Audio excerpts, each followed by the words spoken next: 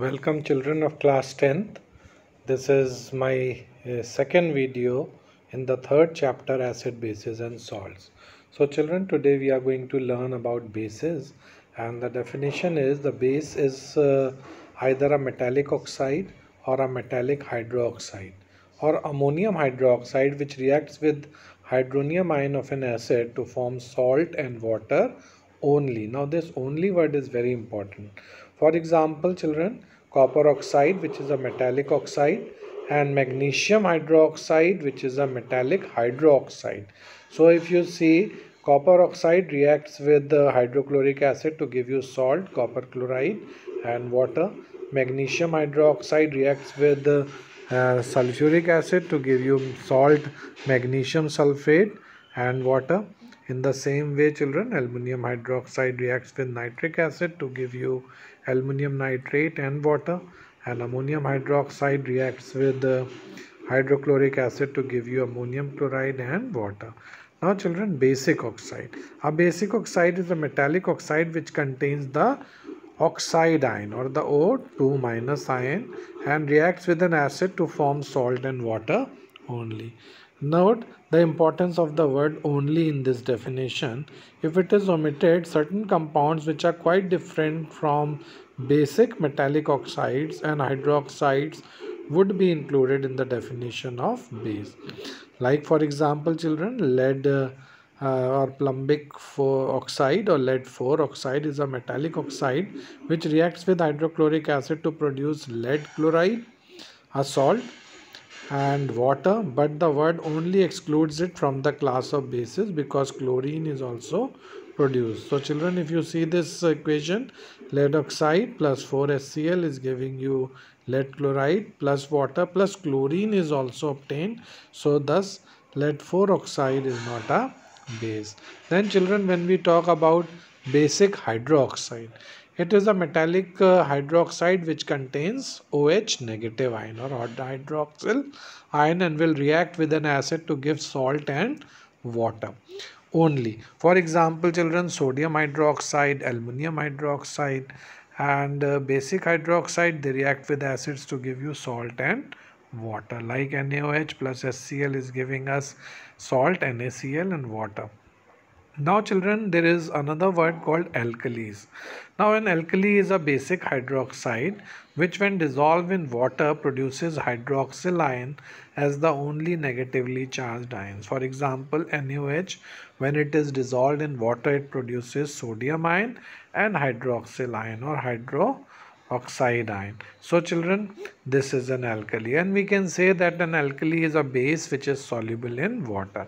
So all alkalis form hydroxide or hydroxyl ion in aqueous solution as the only negative ion, and they turn red litmus blue. So children, all metallic oxides and hydroxides are insoluble except of sodium, potassium, calcium, which are highly soluble. Thus the most common soluble bases or alkalis are sodium hydroxide, potassium hydroxide, and calcium hydroxide and ammonium hydroxide. So these are called alkalis because they dissolve in water. And children, the first two, that is NaOH and KOH, are strong alkalis because they are completely dissociated in their aqueous solution. And the last two, that is calcium hydroxide and ammonium hydroxide, they are weak alkalis because they are feebly dissociated or ionized in their aqueous solution. Now children, all the alkalis are bases, but all the bases are not alkalis. For example, ferric hydroxide and cupric hydroxide are bases but not alkalis because they are insoluble in water. Now children, as we classified acids, now we classify the bases also, and the first basis of classification is on the basis of their strength. A strong alkali, it undergoes almost complete dissociation in aqueous solution to produce high concentration of hydroxyl ion. So when strong alkalis, they dissolve in water, they produce high percentage of hydroxyl ion. For example, sodium hydroxide and potassium hydroxide in aqueous solution in water, they give you sodium ion and hydroxyl ion. Potassium hydroxide gives you potassium ion and hydroxyl ion. And children, a weak alkali, it undergoes only partial dissociation or ionization in aqueous solution to produce low concentration of hydroxyl ion in solution. For example, ammonium hydroxide and calcium hydroxide, they also ionize, but the degree of ionization or dissociation is less. So children, on the basis of their acidity, now we can also classify them on the basis of their acidity. Now the number of hydroxyl ion which can be produced per molecule of a base in aqueous solution, or the number of hydrogen ion of an acid with which a molecule of that base will react to produce salt and water only, is known as acidity of a base. For example, monoacidic base, it is a base that dissociates in molten or in fused state or in aqueous solution to produce one OH ion per molecule of that base. For example, NaOH, KOH, ammonium hydroxide, they all dissociates in water solution or in aqueous solution to give you one hydroxyl ion. Then children, diacetic base, it is a base that dissociates in molten state or in aqueous state to produce two hydroxyl ion per molecule of that base. For example, calcium hydroxide, CaOH whole twice, copper hydroxide, when they dissolve in water, they produces two hydroxyl ion. For water, children, insoluble hydroxide, acidity is equal to the number of replaceable OH ion in one molecule of that base. Then children, when we talk about triacidic base, it is a base that dissociates in aqueous solution to produce 3 hydroxyl ion. Say for example, per molecule of a base or contains 3 replaceable, it contains children 3 replaceable hydroxyl ion per molecule. For example, aluminum hydroxide or ferric hydroxide, when they dissociates in water, they produces 3 hydroxyl ion. Now children, this is on the basis of their number of hydroxyl ion produced by one molecule of a base. Now children, we come to the preparation of bases. Now the common method for preparation of bases are from metals. Now children, metals when react with oxygen, they give bases. For example, sodium, it reacts with oxygen to give you sodium oxide. Magnesium reacts with oxygen to give you magnesium oxide. Then the second method of preparation is by the action of water on reactive metal like sodium, potassium, calcium. So sodium reacts with water to give you NaOH, that is a base or an alkali, and it produces hydrogen. And the same way potassium reacts with water to give you potassium hydroxide and hydrogen, and calcium reacts with water to give you calcium hydroxide and hydrogen. So children, we can even produce these alkalis with the help of water. When metals, highly active metals, they react with water, they give you these alkalis or bases. Then children, by the action of water on soluble metallic oxide like oxides of sodium, potassium and calcium. Let's say for instance, sodium oxide, when it dissolves in water, it produces sodium hydroxide and alkali. Potassium oxide, it reacts with water to give you potassium hydroxide.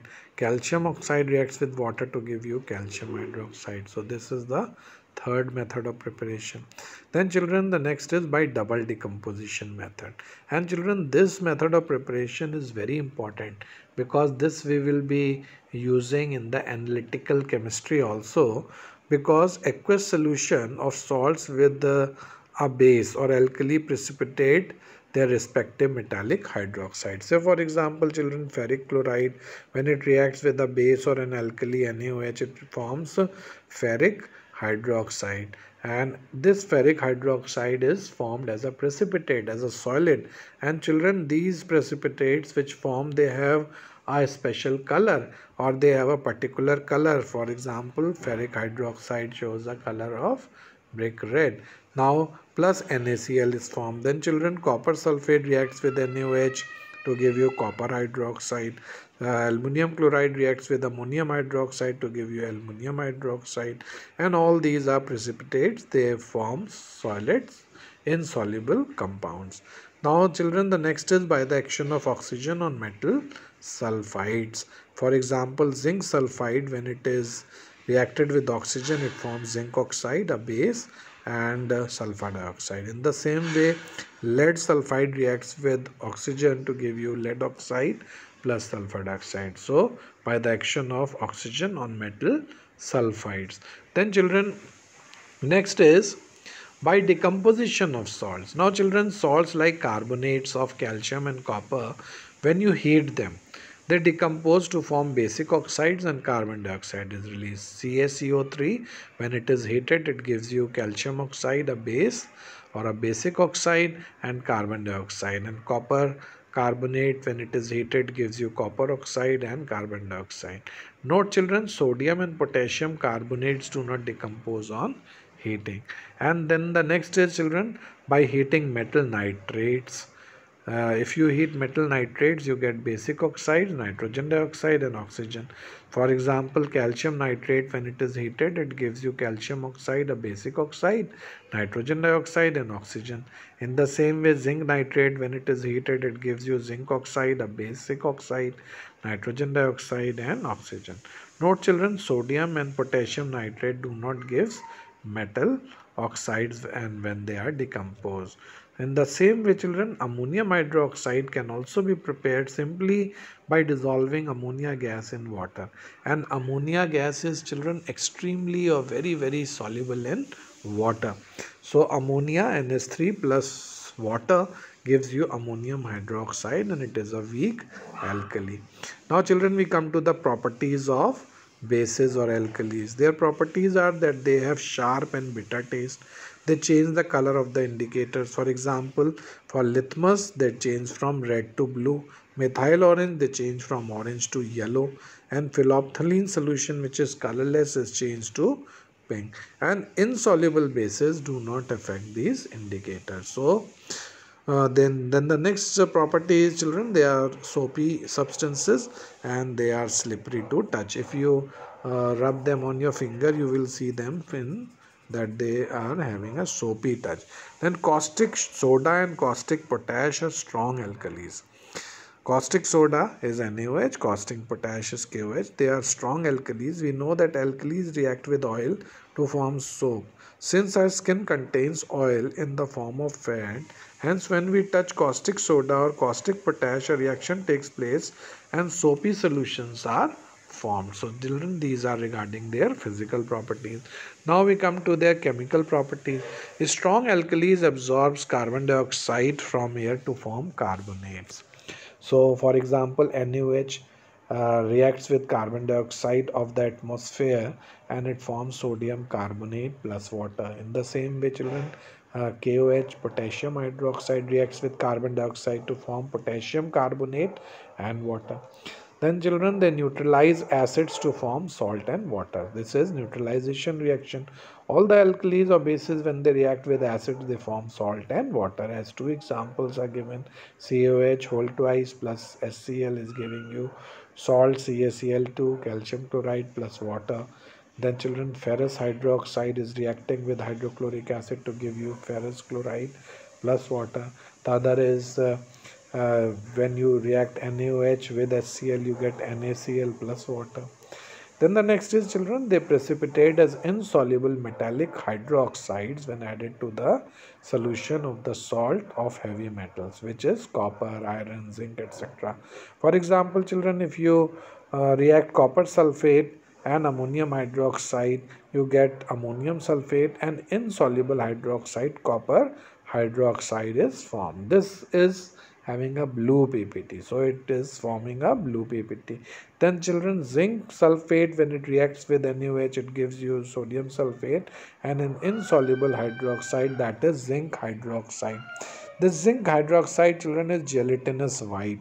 Then ferrous sulfate reacts with NaOH to give you sodium sulfate and ferrous hydroxide. This ferrous hydroxide children is dirty green in color, and it gives other test also, or other insoluble hydroxides also with other metallic salts. Note, hydroxides of zinc, aluminum and lead, being amphoteric by nature, dissolves in excess of NaOH or KOH, but other hydroxide do not.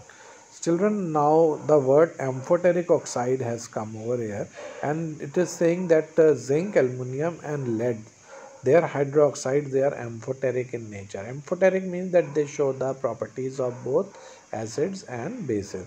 So children, once zinc hydroxide or aluminum hydroxide or lead hydroxide is formed, because of its amphoteric nature, it again reacts with excess of alkalis and it forms an insoluble salt like ZnOH whole twice plus sodium hydroxide is giving you sodium zincate plus water.